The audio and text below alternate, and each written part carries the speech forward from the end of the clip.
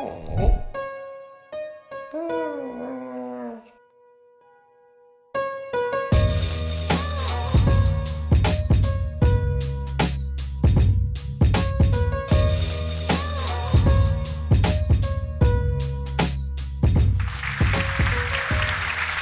so I would like to welcome you very, very warmly. This is almost the end of the conference. I hope you get a great time here, as well as I.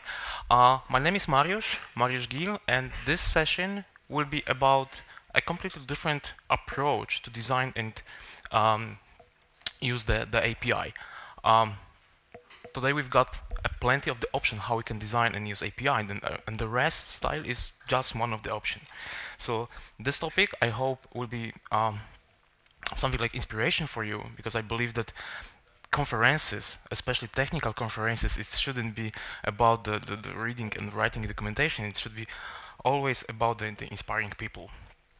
Okay, so as I said, my name is Mariusz Gil. I live in Poland, in Wrocław, which is a very, very interesting city called City of 100 Bridges. This is something like programming, one of the programming capital in Poland. So on the daily basis, I run my own company, which is Source Ministry. This is very, very small consultancy company related to the PHP stuff. I'm a professional PHP developer since 2000, so a couple of years of experience. I saw PHP 3 on production, to be honest, and rest of my time, I'm working with a Bottega IT Minds. Bottega IT Minds is very, very specific company. This is a set of people interested with sharing experience. This is not software house. This is not very stuff training company. This is all about sharing experience and teaching the people how to be a better programmer, better developer, better architect. This is a community conference, right? So for me, community of developers is very, very important. And a couple years ago in Warsaw with my two colleagues, we started a small PHP meetup called PHP Earth with this blue elephant logo. After a couple of years, all the PHP user group from different cities in Poland decided to unite, and right now there's a single huge community of PHP developers in Poland. And I don't remember even how many cities are in the community, because there are a bunch of different meetups every single month. And this year it will be a third year in a row where the PHP community organized a conference, a community conference very, very similar to this one, which is a PHP Summit. It will be held in the end of June in Poznań, which is a central Poland, so feel invited to join this conference. And I know that Polish language is very, very difficult, and this year the PHP Summit will be at least 50% in English, so feel invited. Okay, so let's go to the main topic of this talk, the GraphQL. Imagine that right now you've got opportunity to write a completely new software. There is a brand new repository, no single file inside. All you've got is a very, very foggy set of requirements. And right now you can take every single decision, and every single decision may be introduction to your project. So what is your first step in starting a new project? Of course, there are many options, depending on the size of the projects, on the core of this project, and of course there are there's a set of very, very typical approaches. So the first approach you can meet, maybe you already done it, it's of course framework first. What kind of framework we can use to meet these requirements? And you've got you probably started the holy war of choosing the right framework, because maybe half of your team loves Symfony, maybe the other loves in your team loves Laravel or Zen framework, whatever. Of course, there is not only one approach you can apply, right? You can say, okay, don't start from the framework, let's start from the database. And all you need to do is read your requirements, look for some terms. If you found a term in your requirement, you probably found a class name or maybe a class property. If you found a class, you found maybe a name for the table. If you found a property, you found a name for the column in the database. And in many projects, this approach works really, really well. Because all you need to do is read the requirements, run your code generator, and after maybe 45 minutes, your application, maybe not application, your database schema is designed and you can work on your controllers. Unfortunately, this approach has some weaknesses. It's worked very, very well if you have no process inside your application. And even the framework first approach and the database approach are not always, and maybe not only, approaches you can apply. So there's another, the API first, because all we need to do is fulfill the contract. We've got some external clients. There is very, very specified a communication, and all we need to do is maybe write a Swagger file and generate some code. And of course, the solution you should apply in your software, it always depends. Always depends. From my experience, I don't know what kind of software you develop. I'm working mostly on very complex software because the CRUD, I mean the create, retrieve, update, delete software should always be generated. Please don't write the CRUD application. Generate the CRUDs. If you're complex, if your software, if your requirements are very, very complex, maybe there is a different approach where to should start your design. As I mentioned, I usually worked with very, very complex software, and for me, this diagram, maybe it's not so clear to see, is very, very important. You recognize this diagram? It's all about hexagonal architecture, where you've got, of course, very, very the most important part of your system. I mean, the business logic. This is a core of your system. In many cases, it should be implemented without thinking about the database, about the framework, about the API. To run this application, to run this business domain and business logic to give an access to the customer, it should be surrounded by some application services and the infrastructure layer. Because without the database and maybe without the framework, there is no running application, and this code is useless. And I'm talking about this because the API is only a part of this project, usually. And if you focus too much on your API, because you've got a lot of API clients, and you allow your API design to affect the architecture and design of your business logic, you will have a trouble. Maybe not today, maybe not tomorrow, maybe in next year. So if you've got your application decoupled from your API layer, it's very, very easy to introduce a different way how you can expose and interact with different clients, because maybe the REST API is not the only way how you would like to interact with your API, with your application, sorry. Maybe there is a CLI way how you would like to put your data in your domain logic. Maybe there's a full feature graphic user interface with exactly the same set of the feature. And if you allow, or if you choose the API framework and the API layer inside the controllers will have a lot of business logic, it will be very, very hard to introduce a different ports and adapters in your hexagonal architecture.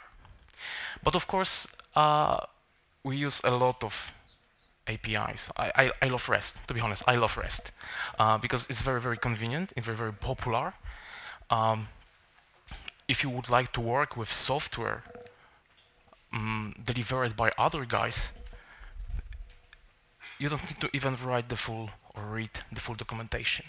All you need to do is take a look on the documentation, and if this documentation and project is 100% complied with the rest, everything is obvious. You can sit your computer, you can get your computer, sit on a chair and write the code. So, by the way, the REST architectural style belongs on 6 6 elements, which is of course the uniform interface. By uniform interface, I mean that in REST you've got resources, right? The style is resource based. So every time you would like to interact with some resource, you've got the address of this resource, and you manipulate with this resource. You can fetch the resource from the server. Of course, you will get a representation with XML, with JSON, whatever. And if you would like to modify this resource, you send a self-descriptive message to the server, and the server knows how to handle this message. If you send the post, it's obvious that this resource will be modified.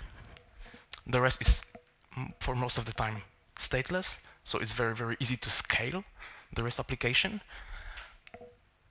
It's cacheable. We are using the HTTP protocol, so you can use all cacheable features from HTTP protocols to avoid your server overloading. So the rest is also about the client server, right? So it means that the client may evolve with different speed from the server, and at the same time you can have a client supporting with the different version of your API. It's also about the layer system. You don't know what's between the server and the client. Maybe there are a bunch of network switches or whatever. And finally, you have ability to put the code from the server to the clients to execute sometimes something extra part. And of course, these requirements came from the Roy Fielding dissertation about the REST architectural style. And from the perspective of developers, it's all about sending messages, right? So this is an example of GitHub API usage. We've got the get for the reaction for some issues, for some reports, and we've got the JSON representation of this resource. It's very, very convenient. I think everyone in this room know everything about this request. If you would like to put something to the API, all you need to do is just perform a post message, and you've got another representation. The server is using, of course, the HTTP status codes, and you know everything what's happened on the production. So, as I said, I love REST, but unfortunately, at the same time, I really, really hate REST sometimes. Let me explain this. In some scenarios, and we'll keep this example. This is still example of GitHub usage. We've got GET request for the pull request on specific repository, and we've got the information that our request was processed fine, and we've got the response. And unfortunately, this response is huge. This example is taken directly from documentation. So every time, if you would like to get this data, you will receive this information. But, which is more important, this code, this response, contains a lot of links to further resources. Every time if you see something underscore URL, this is a location, this is an address of further resource. So quite long answer. And imagine that you would like to fetch some of this data. In many scenarios, if you would like to perform data gathering from the REST API, you send the request for the data, you've got the answer. You can analyze this data, and all you can do is just send another request to the same server, right? Maybe in this example there is an option to combine some requests, but in general we must rely on server representation on this data and the API. And in most of the time there is a ping pong between the client and the server. The more data I would like to have, the more ping pong you've got. And every single request to the server, of course, is time consuming, right? You've got the latency on the network, you've got the latency on the data processing, and so on and so on and so on. And of course, every single request must be processed by the server. And maybe if you design a server-side application which communicates with different server-side application, it's not a problem. But if you're working on application maybe in smartwatch or maybe in just phone, and the latency is very, very crucial, this problem, it's huge. It's huge because you would like to have a data and you need to, let's say, execute 15 different calls to the API.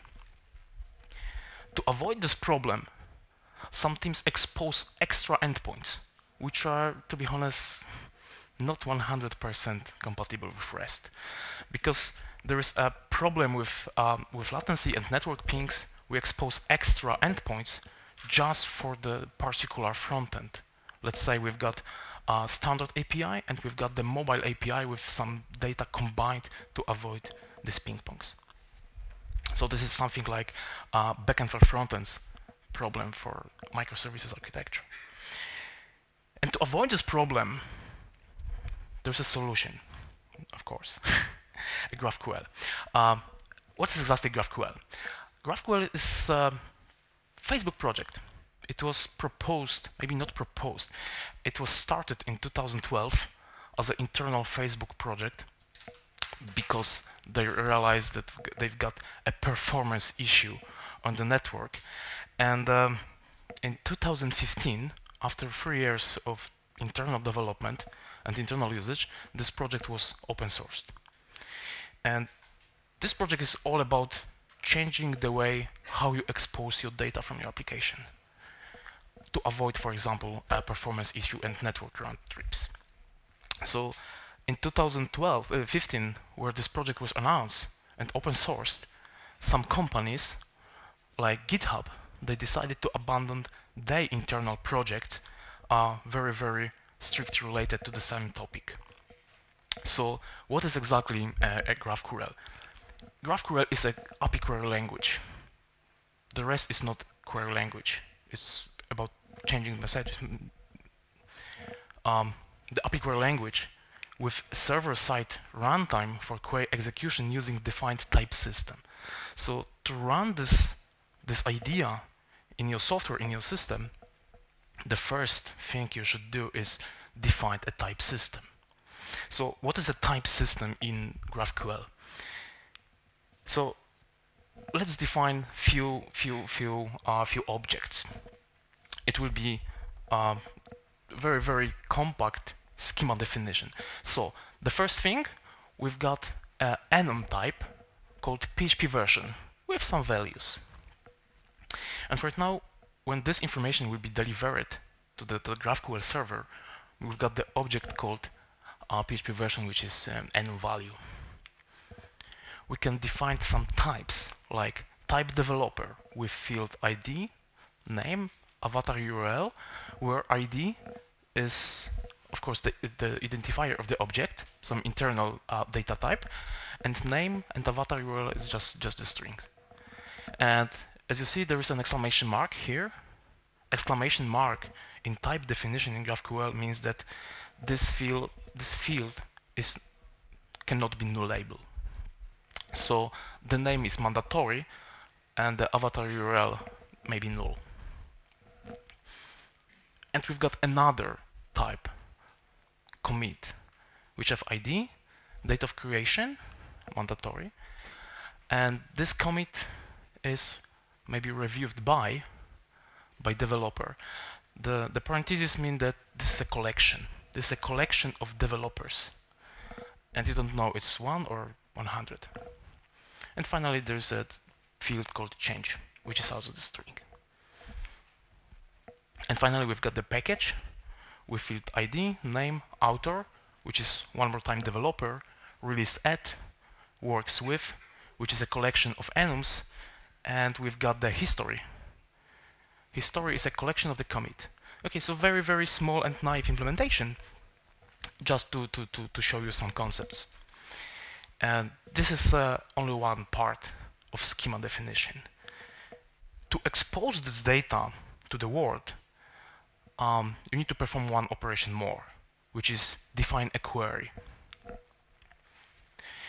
A query definition of the query is just another object which allows you to get some name of the package, and the package will be returned. And when this definition will be introduced to the server, you've got an option and ability to ask the server for particular data. So this is a very, very easy and simple example of the query. Exactly this data may be sent as a string, just a string, let's say to the HTTP endpoint, which is running a GraphQL service. We've got the query, and we would like to ask a package with name sample package. This query returns the package object, and the package object has a name value. So we would like to get exactly this value. So when this request will be processed by the server, you will get a JSON data with the name of this package. Of course, you can ask the GraphQL server for more sophisticated query, of course, like this. Instead of asking only for the name field, we would like to ask for ID, name, and also about the author. But the author, it's a completely different type. It's a developer, if you remember, and type developer has completely different schema. So for the author, we would like to have a name and avatar URL. In the terminology of REST, it probably we will have to perform an extra GET request to the server to completely different endpoint to get this data. With GraphQL, you combine your requirements in single query, and this single query will transmit to the server, and you've got just a single response for all data you asked. So next example, the same query a little bit extended. We've got the ID, name, author, and we would like to ask for the history of commits of this package. A history is a collection of commits, so every single commit has dedicated structure. So for every single commit, we would like to have information about when this commit was created and who was responsible for review it. Reviewer is a developer object, so for the developer object for review of the commit, we would like to have a field name. So imagine how many operations you can save by changing the schema of your query. Of course, the history may be long, maybe very, very long, thousands of comments. So GraphQL allows you also to pass some parameters for every single field you're asking for.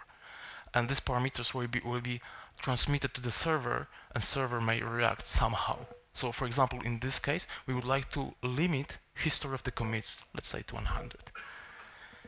And of course, maybe some ordering parameters should be introduced here as well.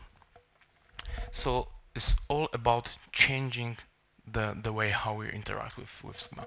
So of course, the server may be a standard PHP script or JavaScript Node.js server, which is running a GraphQL service on particular endpoint, but it's completely independent from HTTP. So you can transmit this query string, it's just a string, to the server with, let's say, XML-RPC, with email, with QE. It's no matter how. It's all about the data structure. In a few minutes, I would like to show you a real example how it works and how we can achieve and what you can achieve using a GraphQL service. But before, short introduction about the data.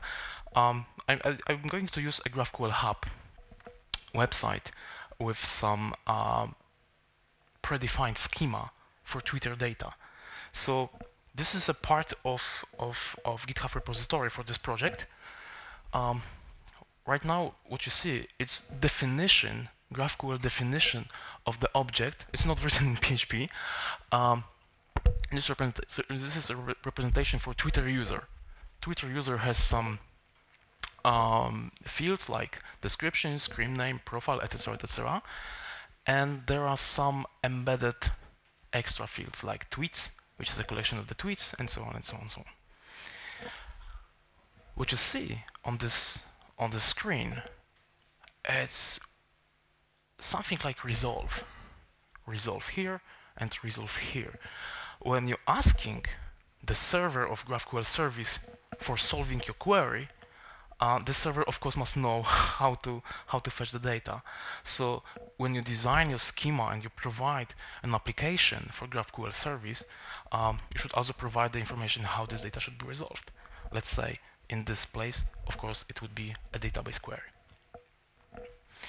Twitter user, tweet.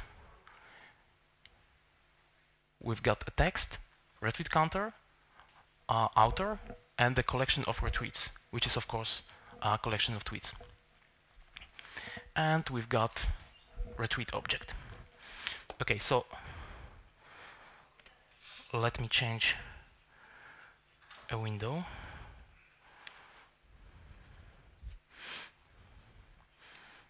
Okay.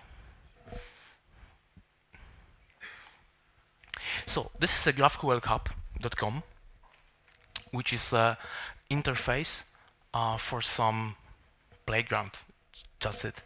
And you've got the ability to write GraphQL query, and this query using the schema available on the server, and your query will be processed in real time, and you will fetch a data. So this project contains few available API integrated, for example, a Twitter. What you see right now, it's a front end of GraphQL. GraphQL is a Node.js application, which is open source. You can download exactly this front end to your application and run exactly the same software with your schema on your server. It still is open source. So right now we've got Twitter API. Okay, so let's write some queries to the service. Okay. Okay, I'm going to execute query, and I'm going to use a search option. This endpoint is visible. Okay.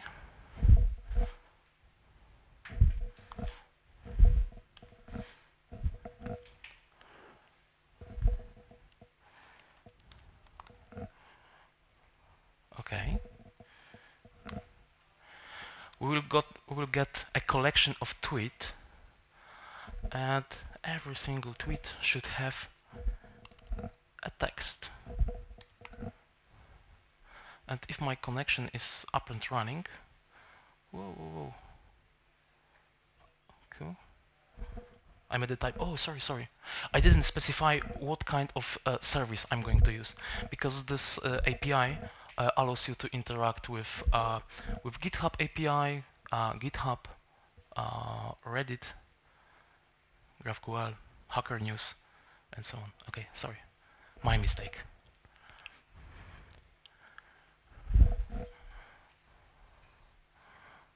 Okay, and what we've got here. And this is a collection of tweets taken directly from the Twitter. We send this query to the GraphQL server. GraphQL server resolved our query, and the data came from the Twitter. So maybe we would like to have also an ID, and maybe we would like to have information about the created ad, and maybe it would be nice to have information who was an author of this tweet. So let's ask about the author. But the author, it's another node, another type. So let's get the name.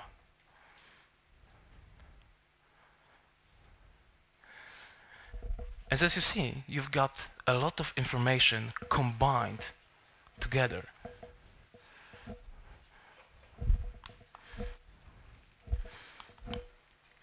this highlighting and hints came directly from the schema.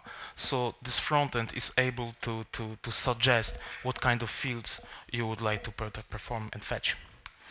Okay, so we've got the author, and every single author have a collection of the tweets. So let's ask about the tweets.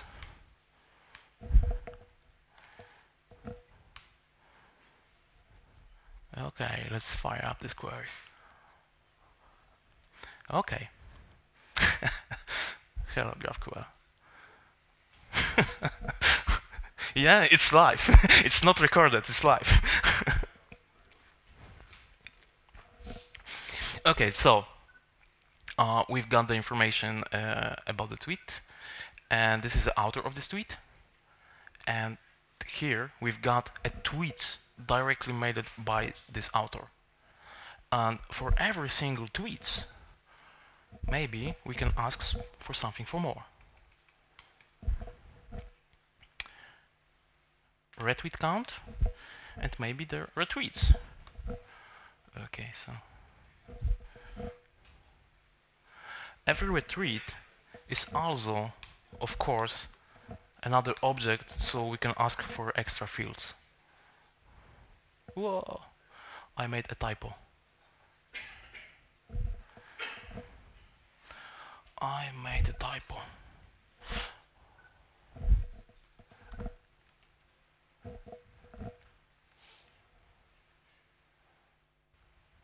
Whoa. Yeah, thanks. You know, the giving live demo is always difficult. Yeah. There's no retweets. Yeah, we've got the retweets. Because context matters, that's right. And of course, the approach is completely different than REST. Completely. Instead of sending, imagine how many requests to the REST service you need to perform to collect this data. Right now, this solution is very efficient. Single shot, single response, and of course the magic is happened on the server.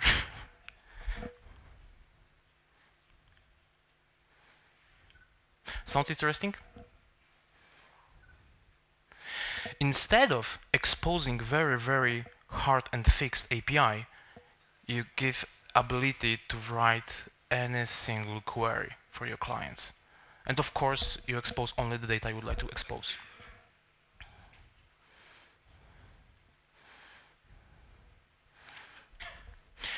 Okay, so it was about reading.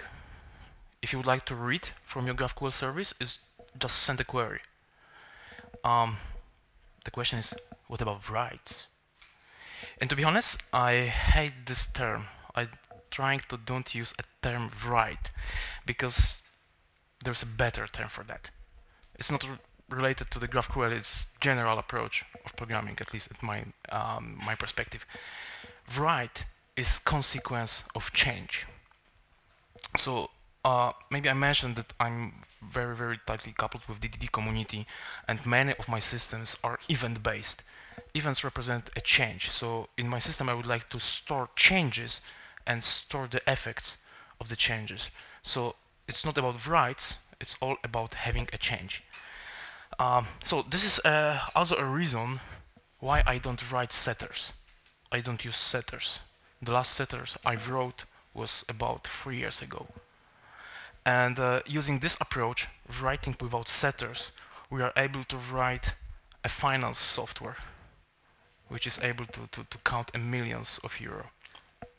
So instead of writing setters, expose a business behavior of your object. The business methods, no setters. Okay, so in the term of GraphQL, the change is a mutation of your data. So instead of sending a query, you send a mutation request to your server. And of course, this mutation had to be introduced before to your server. Right now, this mutation represents a registering new reaction for PHP version and the reaction PHP version is, of course, the enum type, and reaction input, this is another type in our system. Maybe reaction is made from the user, maybe this is a number of stars, maybe it's a text, whatever, maybe it's another enum with some emojis or something like that. And when this mutation will be delivered, we fired a register reaction, and when this mutation will be performed, the result is just returned reaction. So this is how you can handle changes using a GraphQL. Right now, the concept and the specification of GraphQL contains the query types and the mutation. I don't know how many of you are working with event-based system, but in event-based systems, you would like sometimes to subscribe your application for some change. And if the change was fired somewhere in your system, you don't need exactly to know where it's happened, because the information that something was happened is more important. And there's an RFC request in GitHub repository for this project, which is about change notification. When this RFC will be implemented fully, we will have extra type in GraphQL, which is called subscription. You may subscribe your application for some events. This is a part of this RFC. Right now, it's working in Facebook using MQTT protocol, but it's right now it's so integrated with Facebook infrastructure that they didn't decide to expose this implementation to the world. But yeah, the concept is very interesting. Without you will be able to react for the changes in your data without pulling your GraphQL service every single, let's say, 5 seconds, because you will receive a notification that something was happened. Let's say via IMQP or IMQTT, whatever. And of course, if you would like to start playing with GraphQL, which I hope you will have opportunity to do, is of course the read some repositories. We are the PHP developers, right? So there's interesting repository called GraphQL PHP, which is 100% PHP related implementation of server. You can use this software to expose your data directly from PHP. So when you've got a definition of your type, you can convert this definition to the standard of this library. Yeah, it's just about transforming the GraphQL schema to the class and nothing more. So this is definition of object type user directly from documentation, with some fields like first name, yeah, here, and the email, which are the string, with some description. This description may be used by GraphQL, the interface, just for the better user experience. So another definition, object called story, with some resolvers. Field author will be resolved with this data source. Yeah, I hate static calls, so there are a bunch of methods how you can improve this design, but every single time where someone will ask about the story, this finder will be fired. The same here, resolve for likes. As you see, this like is able to handle an argument like limits with some default value, the same as the history of the commits. And finally, we've got the block story. Some code was removed just to show the concept. And finally, we've got the query. Query must be introduced to the GraphQL server because you are interacting with queries. When this query will be resolved, your PHP code will be executed. And of course, performance of the solution rely on your implementation of resolvers. Because if you've delivered very naive implementation, you will be punished by n+1 problem if you iterate some collections or whatever. Um, I suggest to read, of course, documentation for this project. There are a bunch of possible strategies how you can avoid performance issue, like buffering and caching. It's already delivered and it's already there, so just use it. And of course, the first the first place you should visit is GraphQL.org and the repository of GitHub. And this concept is so interesting that right now the GitHub API, right now we are using the version 3 of this API, and this is almost everything in REST. The version 4 of this API will be not REST, will be in GraphQL. And right now you can log in to the GitHub with your account, run the Explorer, which is also available public, and using your account, touch your data with GraphQL way. So I made this screen yesterday. I asked the GraphQL just for my login, and you are able to fetch all the information you would like to perform with every single call, using single call, by the way. So the Facebook GraphQL repository, this is a first shot where you would like to start, where you should start. There is a full specification of GraphQL service. There are a lot of examples, a lot of different clients for different technologies. GraphQL is not about the technology. You can interact with different servers. Maybe this GraphQL service is run by Node.js. Maybe this one is run by Java. Maybe this one is made by PHP, whatever. There are a bunch of linked implementation, and of course there is a original implementation by Facebook. There's also, of course, the awesome GraphQL repository, which contains bunch of interesting links if you would like to get deeper, dig deeper in this topic, with some presentations, books, slides, and so on and so on. And one more thing, it's not a silver bullet. This solution will not solve, it's not going to solve every single problem we've got. It solves a very special problem. So if you would like to expose your API where your clients may decide what kind of data should be fetched, yeah, this is a solution. If your API is very simple and you've got maybe not so many clients, it's over engineering, it's overhead. So don't use it in this particular situation, like general. But the real one more thing I would like to say is yesterday was very interesting presentation by Michel from Ideato about the refactoring, and there was very interesting question, even more interesting question about the architecture of microservices.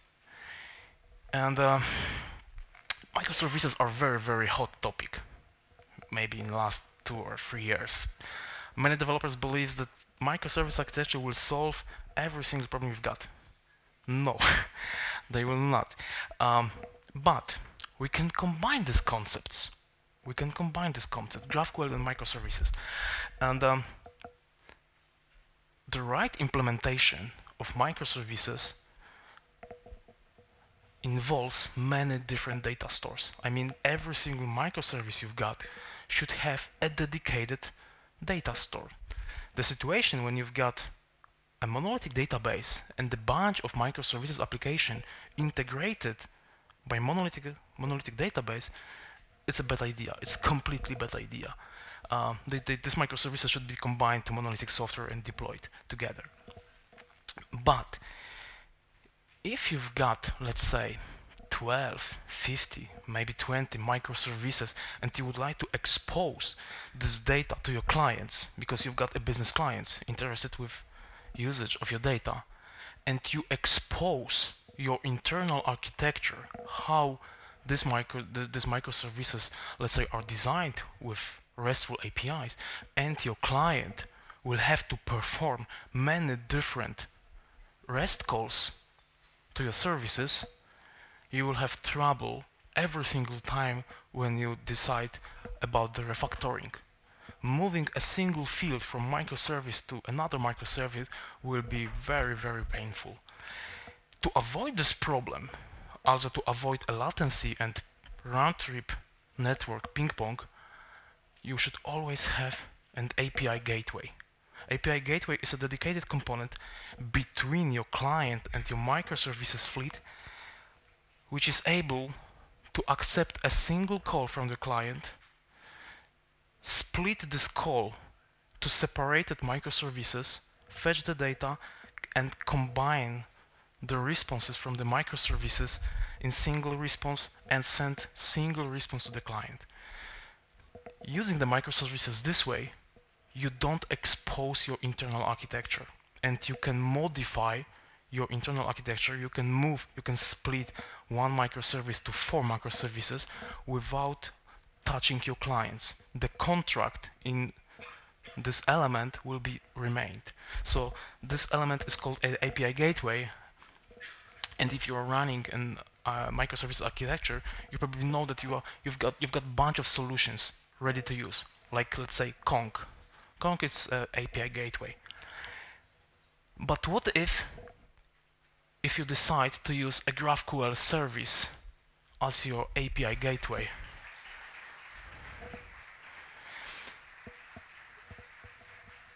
This picture was taken from the very, very interesting article linked below, which is showing data in microservices architecture using a GraphQL. Your clients, like web app, maybe a mobile app, maybe some other services, is touching your gateway, which is, in example, a GraphQL server, and the clients decide what kind of information should be fetched. There is no approach like backend for frontends, which is a very, very popular solution of this problem in microservices world. So this API gateway, which is, as I said, GraphQL service, may transmit this query to other services and combine the response.